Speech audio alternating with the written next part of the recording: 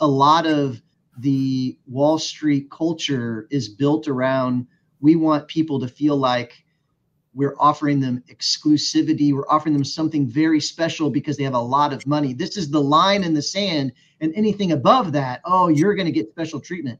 But it's very rare that that is more than just marketing. It really is just marketing. And it reminds me of an insurance agent that works with us. He insures clubs and bars.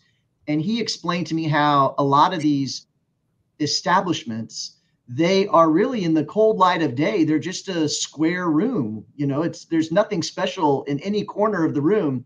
But what they do is they stretch up a nice red velvet rope and they rope off one corner. And now every human being, we were just at our animal level. Oh, what's on that side of the rope? Yeah. And it's fake.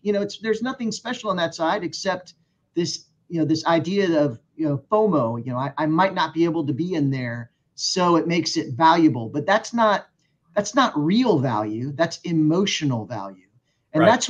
That's what happens with these lines in the sand when an advisor says, well, I only work with people that have $10 million. I only work with people that have $1 million. Whatever line in the sand, it is very likely garbage. And the reason for that, you can think about it from their point of view. Imagine if one of their biggest clients says to them, hey, I've got a cousin who's really special to me and only has 50,000. Can you take care of them? Can you help them and give them a little bit of your time and attention? They're not going to say, sorry, bud, no chance. I'm not going to help your cousin. It's not going to happen. Right. Or another example is, somebody approaches an advisor and says, I am on track to sell my company. Right now I have about 50 grand, but after I sell my company, I'm going to have 6 million. That advisor's not going to say, hold on, Charlie, you can't talk to me until that business is sold.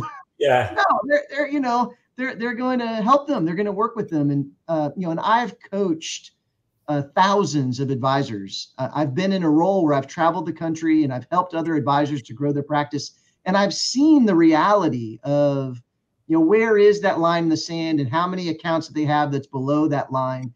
We need to be more authentic. Wall Street needs to be more transparent about that baloney with the line in the sand.